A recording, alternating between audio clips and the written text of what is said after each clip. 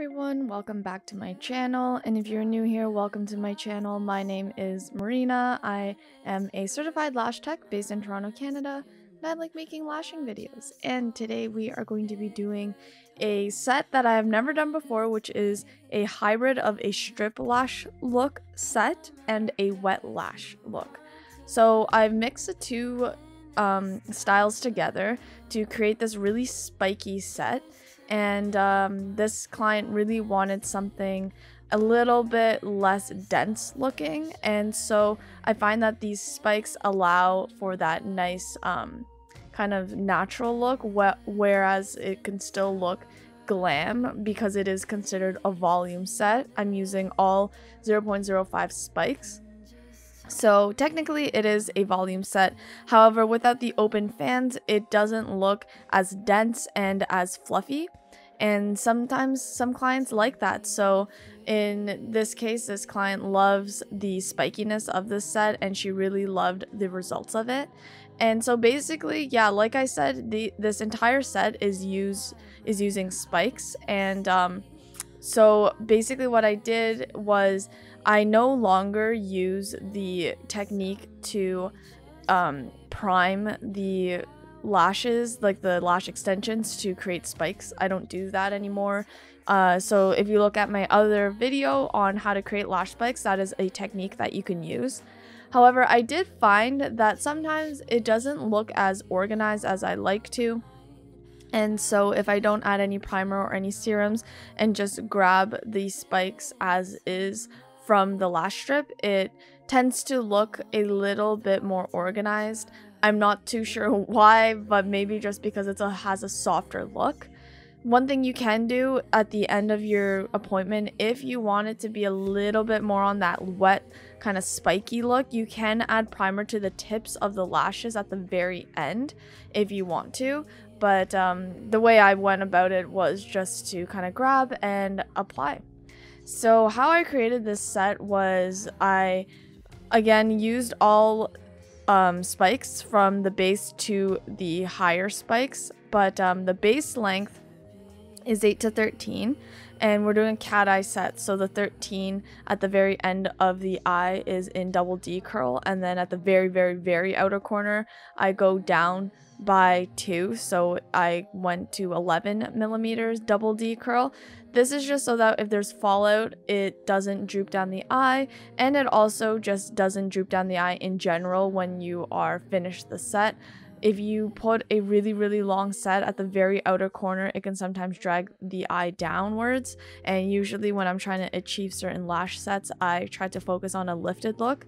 So that's something you keep in mind. I do kind of say that throughout my other videos, but it's always good to reiterate some of the techniques that I use.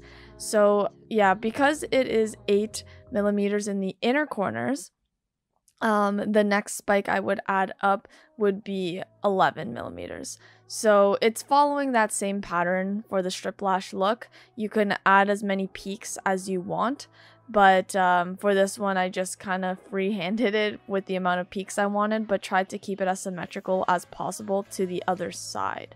And as I go up the eye and kind of continue this set, I just basically increase the spike length to the amount that I want. In this case, I did 8, 9, 10, 11, and then going forward, you just keep increasing by 3 millimeters. If you guys want more of a Jurassic spiky look, you can increase it by however millimeters you want.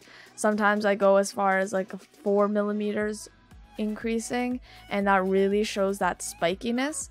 Again though, that is completely up to your discretion and how you want the set to come out to look like, because everybody, like I said, does their own kind of style. But for this set, because I was already using so many spikes for the base and the peaks, I decided, you know what, let's just increase by 3, not go too crazy because it's already going to be so spiky. And yeah, sometimes I found that if my lash spike wasn't going to the spot that I wanted to, meaning that if it was, the glue wasn't drying fast enough and it would kind of slouch to the side, and then you can see that there's one spike kind of leaning to the left or leaning to the right, I would just remove it. This is because with lash spikes, it kind of reminds me of applying classic lashes, where directional placement is really crucial if you're trying to achieve a very clean look. Sometimes if your lashes are, or sorry, if the lash glue isn't, curing at the speed that you want, directional placement can be fairly difficult because the lash can be easily pushed and directed to another side when you are isolating. And what I mean by this is when you're isolating one eyelash, you're pushing the other lashes to go to the other sides in order for you to isolate that one lash. When you're pushing all the other lashes to like the other side, if it's not fully dried, it can easily kind of start to bend that way, and your set will kind of come out messy. So try to make sure that your humidity is, up to par, that your temperature is up to par, and that your glue is curing at a speed that you want it to, because it is very easy for it to look really messy. And honestly, there are sets out there that are very wispy and textured. Those are the sets that I wouldn't like be too worried about when it comes to directional placement. But yeah, for this set, I did want it to be quite organized but spiky still, so that's just something I would keep in mind.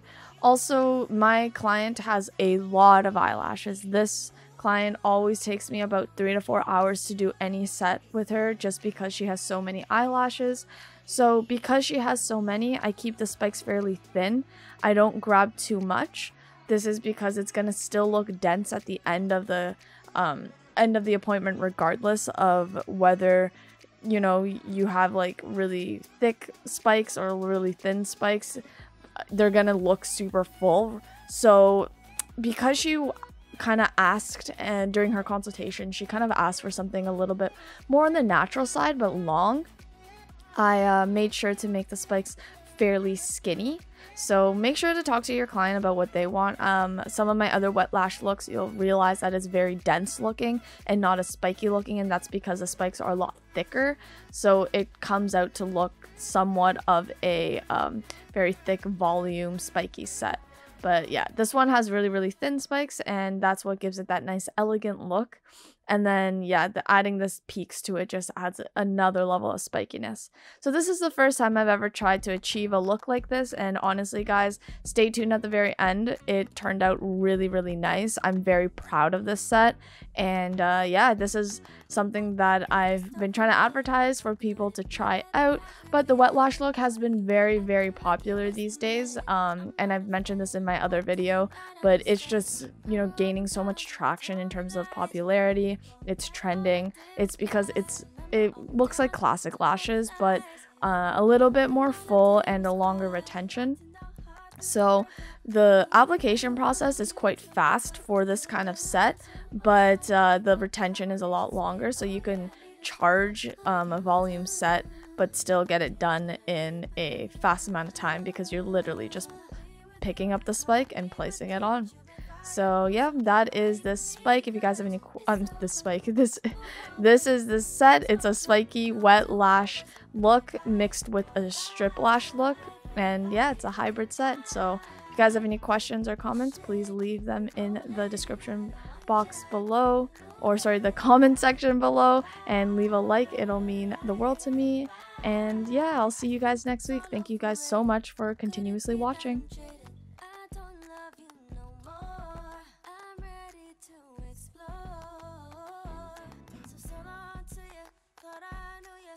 I didn't have your heart.